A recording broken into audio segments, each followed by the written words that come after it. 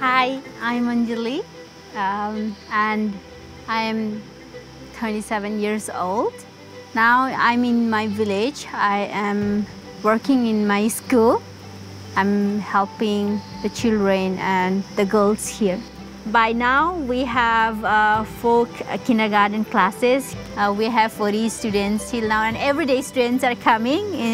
My husband and I, we have office rooms ready, and we have kitchens and people to take care of the school. Everything is ready. From the time God opened my eyes to see the light from the dark world I was facing, I started to dream for these children. I dreamed for this area.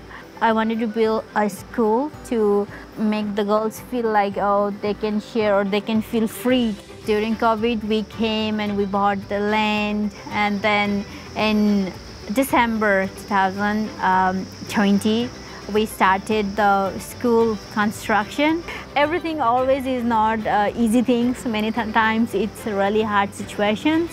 But when I know that there are so many people in the world who are ready to help me and who are behind me, if anytime, if I need anything, that really encourages me to move forward and to work hard.